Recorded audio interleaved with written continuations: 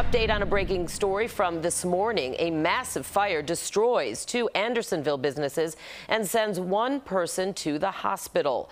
The fire destroyed two auto repair shops at Clark and Argyle. The flames were first spotted around 5 this morning.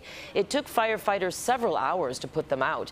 At one point, the roof of both auto body shops collapsed. Fire officials say chemicals in those buildings may have fueled the fire. Obviously, the chemicals and the type of construction. The building in the north was a flat roof. The auto body construction is a truss roof. Truss roof to us is the most dangerous fire building we can fight fires in. Several surrounding businesses suffered water damage, and a dispensary across the street had to move its Waldo's Forever Fest because of the fire. But the entire event didn't go up in smoke. The show was moved to the Empty Bottle in Ukrainian Village.